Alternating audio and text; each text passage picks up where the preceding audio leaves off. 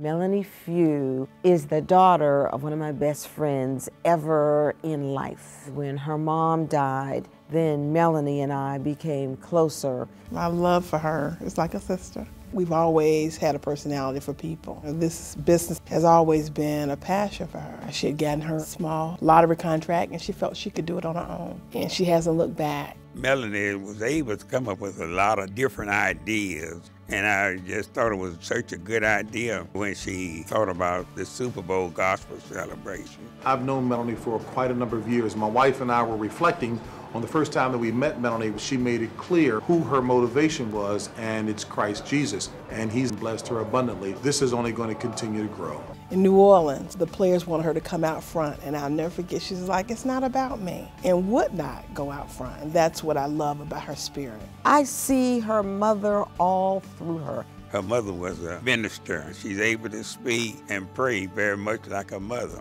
She would be overjoyed seeing how her baby girl is still doing wonderful things. Melanie, I want to tell you congratulations, and that I love you.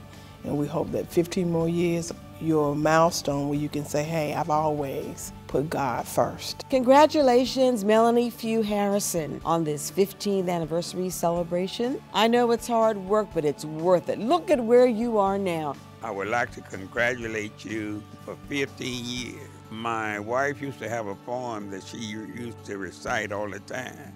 No point to sit and whine when the fish not on your line. Bait your hook and keep it trying. Keep it going. So my thought with her today, although it seemed a little rough at times, keep it going.